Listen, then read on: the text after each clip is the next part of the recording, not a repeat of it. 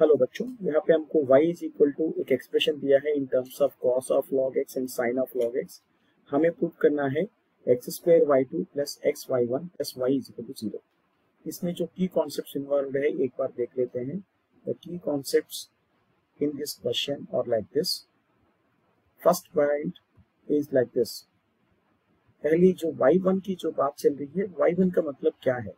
इसका मतलब है dy by dx of y, I mean first order derivative dy by dx, first order derivative dy by dx।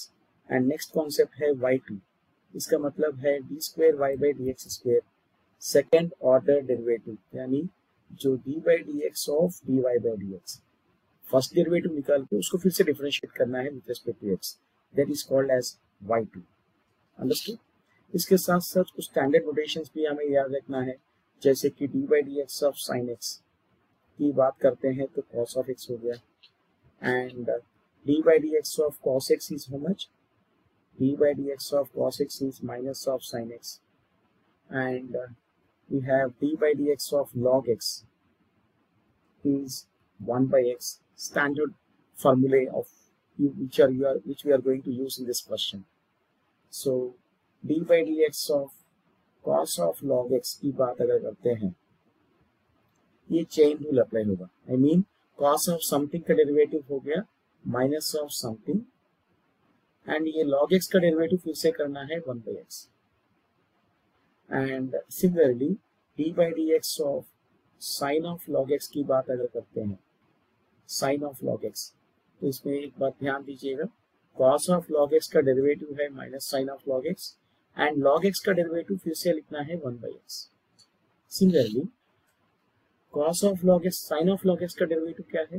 cos of log x dot 1 by x। तो चलो चलते हैं, इसको एक एक स्टेप में सॉल्व करने की कोशिश करेंगे। पहले जो गिवन है ये वाला expression, so differentiate both sides with respect to x। Now differentiate both sides with respect to x, तो तब क्या मिलेगा हमें?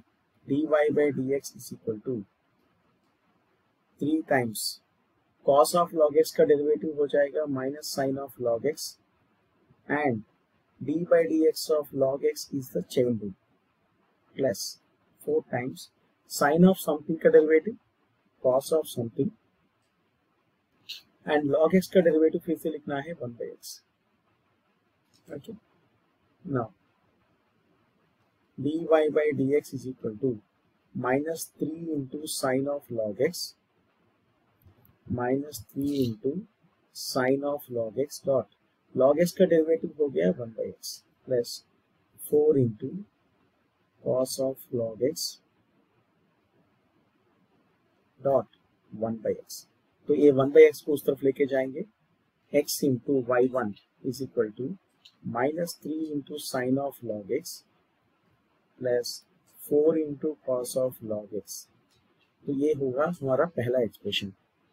ओके, ये जो एक्सप्रेशन है मैं फिर से लिखूंगा और डिफरेंशिएट करूंगा second time, because we are in need of y2, that means second order derivative. I mention the same thing here. y2 का मतलब क्या है? जो पहले जो डेरिवेटिव आया है dy by dx, उसको फिर से डिफरेंशिएट करना है with respect to x।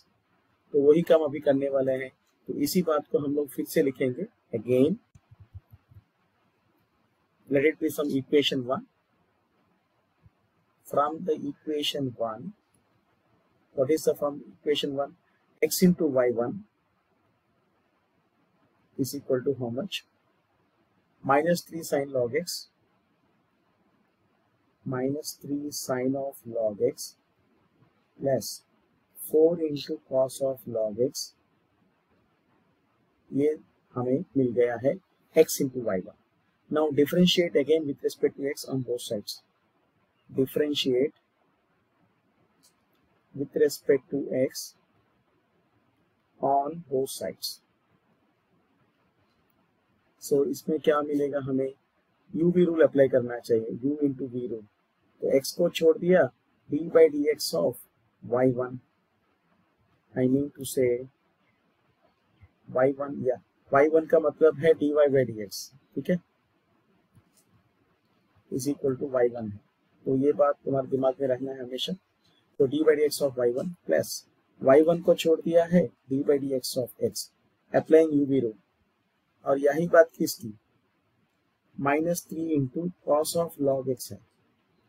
Sir ji sign of log x का डेरिवेटिव है कॉस ऑफ लॉग एक्स, और लॉग एक्स का डेरिवेटिव हो गया फिर से 1/x, और 4 into cos of log x, इसका डेरिवेटिव कैसे करेंगे, -4 into sine of log x, -4 into sine of log x dot 1/x।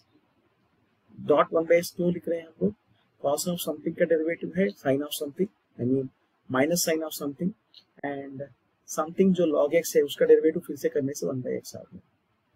तो हमें मिल गया है फर्स्ट डेरिवेटिव का डेरिवेटिव का मतलब है xy2 plus y1 into 1 is equal to -3 into cos of log x -4 into sine of log x divided by x. This is how we get. Now do the cross multiplication. We get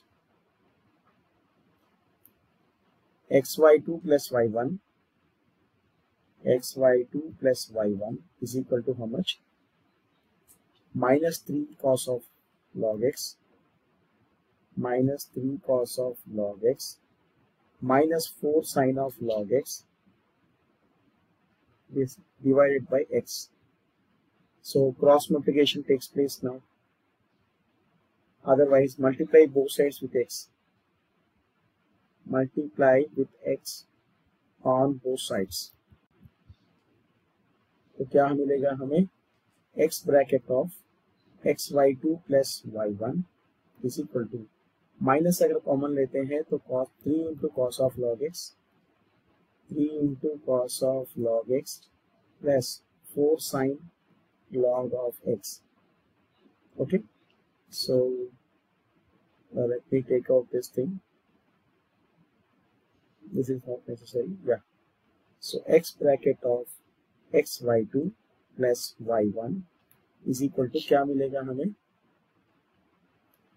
minus bracket of ये 3 cos x, this 3 cos of log x plus 4 sin of log x is nothing but y value. Hope you have observed this. So minus of y we got. That implies x square y2 plus x y1 plus y is equal to 0.